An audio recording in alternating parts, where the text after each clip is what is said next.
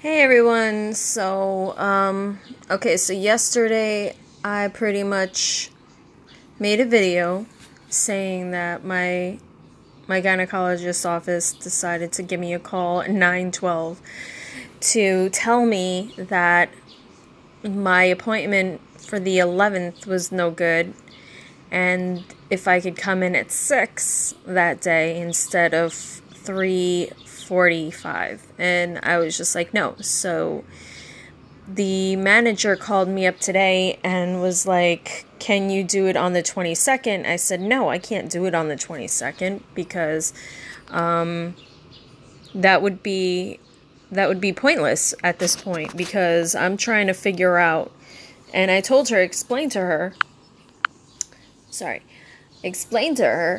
that I'm on Clomid, and I want to make sure that my fibroids are okay, that they're not going to be pretty much a burden on trying to get pregnant on Clomid. This cycle I really didn't do it. I really didn't check my fibroids to see if they would get in the way. So that was just one of those it was one of those things where I was just going by faith, hoping that they weren't. But the second cycle, I was just like, I really want to do it. I want to check to see if my fibroids are okay to get pregnant. And I explained to her, I was like, listen, if they are no good and I decide to buy Clomid, then it's, at this point, it's just either, it's pretty much a waste of money, number one, and it's just a waste of my time. So she was just like, okay, let me put you on hold for a little bit. I was like, okay. It wasn't even that long. It was like maybe about a minute long. And, I always tell people take their time. So she comes back and she goes, okay, well, can you come in tomorrow at 5:30? And I said, sure, not a problem. As long as it's, as long as it's before my period date, which is like in 4 days. So I felt like it was just, to be honest, I wanted it to be a little bit sooner than Wednesday, but you get what you get. So so we pretty much got it for tomorrow at 5:30, and hopefully everything checks out, looks good. But I'm going to see what happens. I honestly, at this point, I feel like I'm going to have to take that second round of Clomid, because I don't feel like I'm pregnant. I know that it's a little too soon to kind of like say that, but I just don't feel it. I've been kind of like on Wish, like I just purchased nose strips, and I was scrolling through some things, and the one thing that I look at the most is pregnancy tests. And to be honest, like, I really had to like stop myself from buying a couple, because I don't want that stress. I didn't even want to buy ovulation tests, but because I was on Clomid, I felt like I should at least monitor my my ovulation, because I wasn't letting them monitor my ovulation. They wanted to monitor my ovulation, and because my health insurance doesn't cover that sort of stuff, it would have been out of pocket, and it wouldn't have been that bad if it wasn't $500. They also wanted to put me on IVF. If you didn't see any of my other videos, they wanted to put me on IVF, and that would have been $300 a shot. So it would have been $800 per cycle, or roughly around $800 per cycle, because, you know, taxes and everything. I'm assuming that would be not in it, but so roughly around $800 for one cycle. I find that to be a little bit steep, but I've heard other people have their experience with IVF was a nightmare, and they were spending thousands and thousands of dollars. And from what I've been told, I'm kind of lucky. But then there are people who have said that the procedure of monitoring the egg, they were like, my health insurance covered it, and it was $5. And I was just like, what the good grief. That is pretty much a bargain. But what are you gonna do? Again, I have to do what I have to do, and that's just it.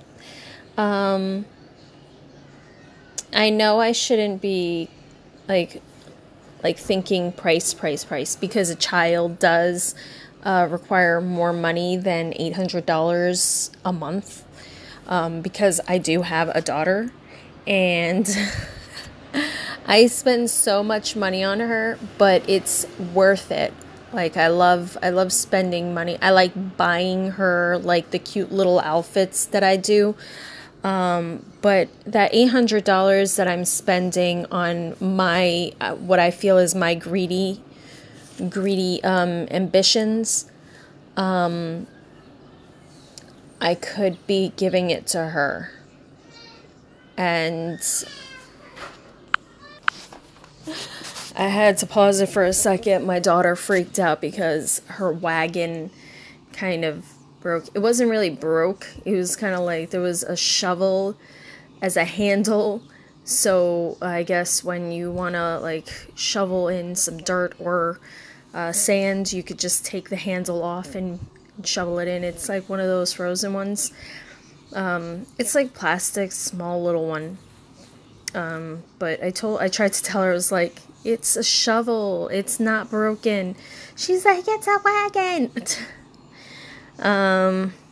So yeah, that's pretty much the way I see the money aspect. I could just be spending it on my daughter, but this is something that I really want, and I'm gonna try to do it as best as I can. If I have to go the route of IVF, which I really don't want to. I really don't want to. I'm hoping that this medication works. But if it's just one of those things where it can't be done and I need to go through IVF, I'm going to just consult my husband, because we haven't spoken about IVF, honestly. I haven't discussed anything about IVF. And the fact that you know, again, I've said this before, and I don't know if you guys have watched hold on one second.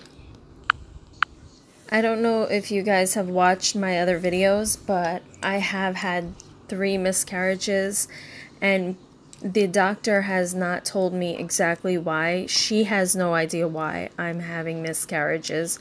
We did blood test after blood test after other test after this test, that test. I do have problems with my thyroids. Every time she gives me medication that's a 25, it goes too low.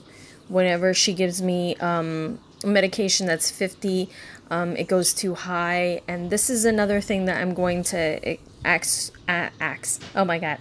her. My aunt, she takes thyroid pills too. She's actually not my blood aunt, but like she's married into the family. So she takes thyroid medication, but she takes like I think she takes like a low dosage throughout the week, and then like on Saturday or something, like she's supposed to take one pill that is a higher dosage that will like even her out. So I'm probably gonna ask my doctor about that, and we'll see if she has anything to say about that tomorrow. And I'm also going to give her the ovulation test that I had pretty much like put on paper. Like I put it on paper, I put tape over it, and I'm gonna probably give it to her. I don't know if they're now invalid, but it does show the progress of the fact that it got darker, and then it stood darker for 2 days, and then it went right back down. So, and then I don't know, we'll see what happens. I'm actually pretty nervous about this whole thing, of taking another round of Clomid. I haven't had many symptoms, to be honest. I did have slight nausea, but I think that, you know, if it was the medication, then I mean, I actually got away with minor symptoms, because I've heard like horror stories about this. Oh, I've had hot flashes. Honestly, sometimes I won't even know if I have hot flashes because it's freaking hot. It's the summertime, so pretty much like I won't know.